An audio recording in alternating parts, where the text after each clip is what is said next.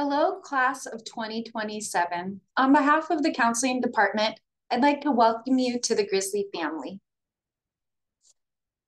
Today, I would like to talk to you about the Mission Hills High School graduation requirements, A through G subject requirements, which our classes students take in high school if they plan to apply to a four-year university, and finally, review course selection for ninth grade. So before we get started, I'd like to share with you our counseling department. We have 6 counselors and we work with students based off of last name.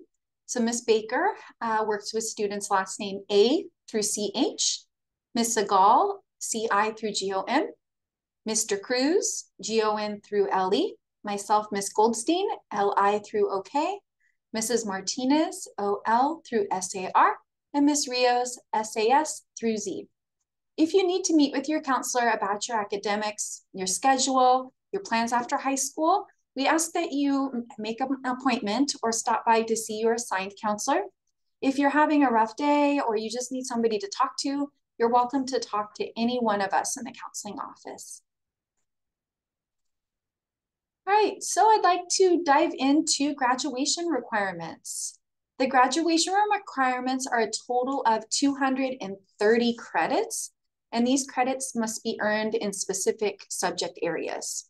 So for English, it's 40 credits, which is 4 years. For math, 30 credits, 3 years.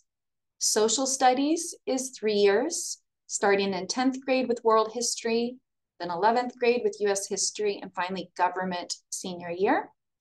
For science, it's 3 years, specifically biology, chemistry, and physics. PE is 2 years.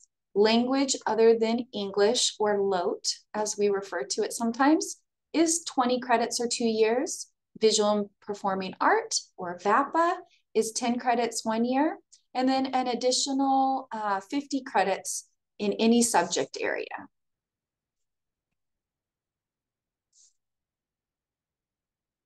So a total of 230 credits. Passing grade is A, B, C, or D. And that earns you 5 credits per semester. So for example, English 9, taking first semester and second semester, that would be a total of 10 credits as long as it's a passing grade. And F is 0 credit. So that would be a course the student would have to retake at some point to graduate. And then finally, just know that all grades are permanent on the transcript, even if that class is made up. And if you plan to work in high school or have be part of a sport, be on a team, you'll need to have a minimum of a 2.0 GPA, which is a C average. Now switching gears and taking a look at A through G. A through G subject requirements, again, are the courses you would need to take if you're planning to apply to a college such as CSUSM, San Marcos here in our backyard, or a UC school like UC San Diego or UCLA.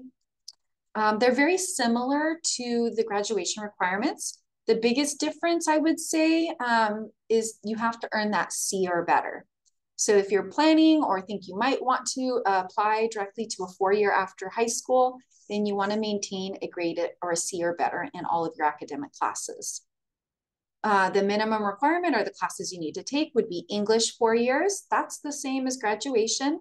Math is 3 years, which is the same. Social studies is just 2 years, whereas graduation is 3 years. So we've got you covered there. For science, it's just 2 years, 1 life and 1 physical. And again, the graduation requirement is actually 3 years. Languages and other than English is also the same, 2 years. Visual and Performing Art is 1 year, which is the same. And then 1 college prep elective. And because we require more years of history and science, either that government, that 3rd year of history, or physics could be that college prep elective.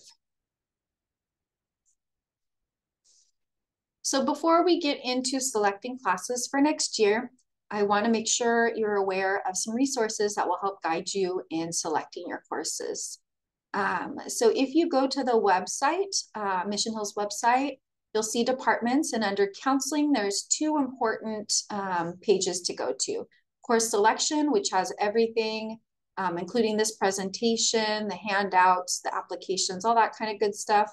And then course catalog. The course catalog is available to help you understand what you would be learning in the classes. So you can read about it to see if the classes really are what you're wanting. Also prerequisites. Prereqs are classes you might take before you can go into a class. So for example, before you go into Spanish 2, the prerequisite is Spanish 1.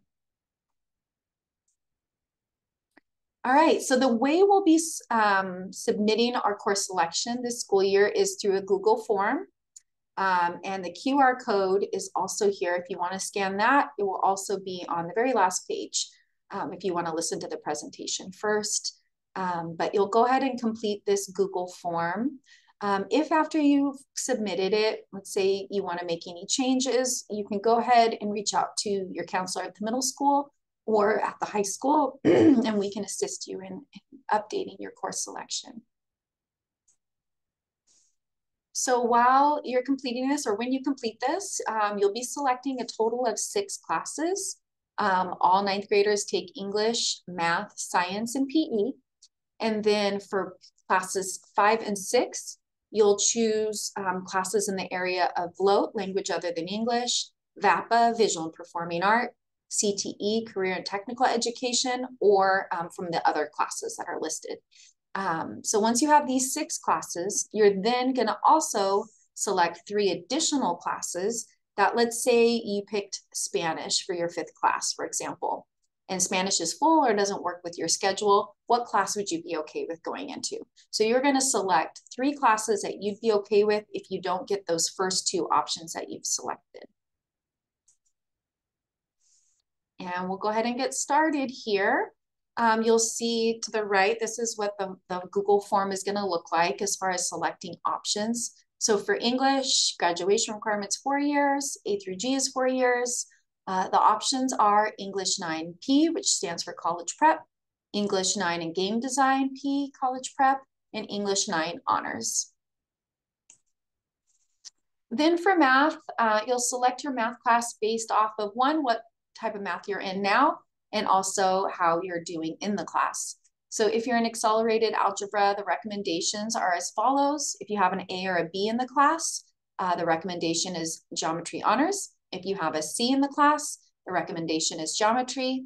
And if you're not passing, or maybe you have a D in the class, then algebra 1. And then for students that are enrolled in Math 8, you'll want to go directly into algebra 1. For class 3, this is science. The graduation requirement again is 3 years, biology, chemistry, and physics. And for A through G, it's 1 year of life and 1 year of physical. All 9th graders take biology, so you'll go ahead and select the 1 option, which is biology of the living earth. Your 4th class will be PE. 2 years for graduation is the requirement, and there's no requirement for A through G. The options include general PE, dance 1, or concert band combined with marching band, or color guard and marching band. So in those situations where you're in concert band or color guard, you'll also be in a class after school called marching band. So you'll technically have 7 classes. The way PE credit is earned in marching band is for that first semester only. So it will take 4 years to complete the PE requirement. But that doesn't mean you have to remain in band. If for whatever reason you're not taking it next year, just know that you'll have to earn a total of 15 additional credits past band your 9th grade year, if that makes sense. And then for class 5, again, you're going to select from visual and performing art, language other than English, career technical education, and some additional classes that we offer. So you'll go ahead and pick one from those areas. Class 6 is the same. You'll pick from visual performing art, language other than English, career technical education, or other. And then finally, as I mentioned before, 3 alternates. These would be classes not listed as your top 6 that you'd be okay with if you don't get into your first choice. So here are some resources. Some of our classes require applications. So AVID, ASB, yearbook, the applications are here. additional information on pageantry, link to course catalog, the website, and then the form that needs to be submitted. So everything, one-stop shop is right here. And again, this presentation is on the website as well, so you can click on the links or go ahead and scan the QR codes.